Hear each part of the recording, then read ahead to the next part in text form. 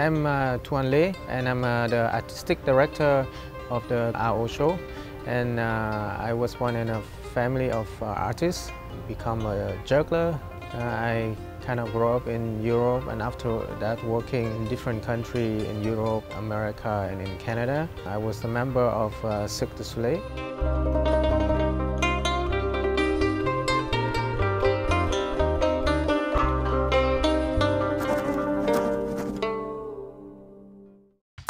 After a while being away from Vietnam, I felt like this country needs to find an identity for Vietnam circus.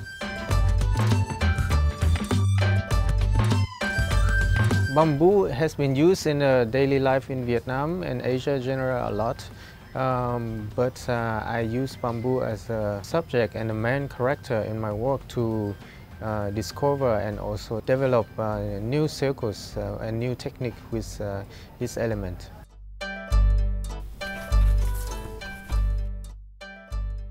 Hello, my name is Dirk. I'm artist of our show. Khi mà mình biểu diễn trên sân khấu với cái sở thích của mình đó là mang võ thuật. Mà bạn biết đấy, thì ở Việt Nam thì có rất nhiều môn võ thuật, võ Việt Nam bạn biết không? Nhưng mình muốn chuyển thể cái thể loại từ đặc trưng là siếc, là múa đơn thuần mà có mang một chút nội tâm ở bên trong.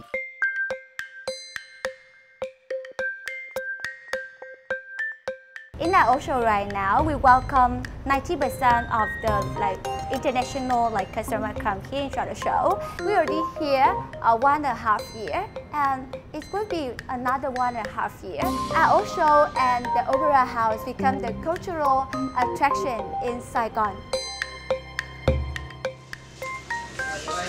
Very good work.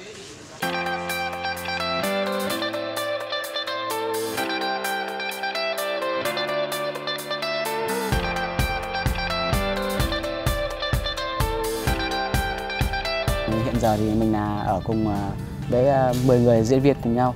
Mình sinh hoạt hàng ngày của mình là hôm nào mà diễn 6 giờ thì là đến đây từ lúc 1 giờ và tập từ 1 đến 1 giờ. Các bạn chung sống cũng hòa đồng cùng nhau. Nhiều đôi tập tành với nhau, đôi group cũng ghen cũng đánh nhau, không có đánh nhau mà gây lộn với nhau. Nhưng cũng giàn hòa với nhau.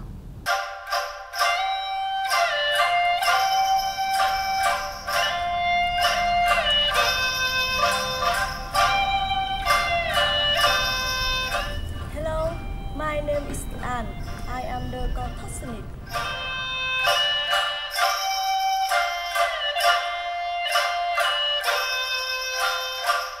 Lý do em thích làm xiếc là vì mỗi lần được biểu diễn ở trên sân khấu, cảm giác như mình được mọi người để ý đến và được tỏa sáng. Và mỗi lần được mọi người vỗ tay là lòng dâng trào mà không biết nói cảm xúc đấy nó như thế nào.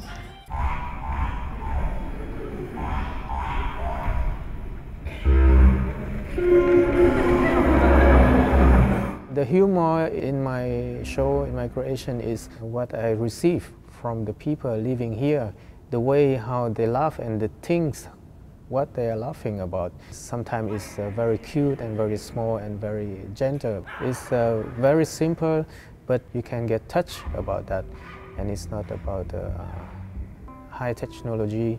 It's about the people together, working together and being together and growing up day by day with each other.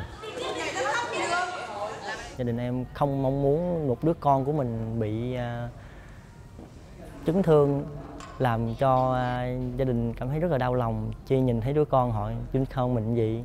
Nên em suy nghĩ được vậy và em không bao giờ để gia đình em biết. Thì tới khi mà ảo show được công diễn rồi, tới em có vé mời và mời gia đình em tới coi. Thì khi mà coi xong chương trình đó, em bước ra ngoài cổng thì gia đình em không nói gì hết, chỉ ôm em và khóc thôi.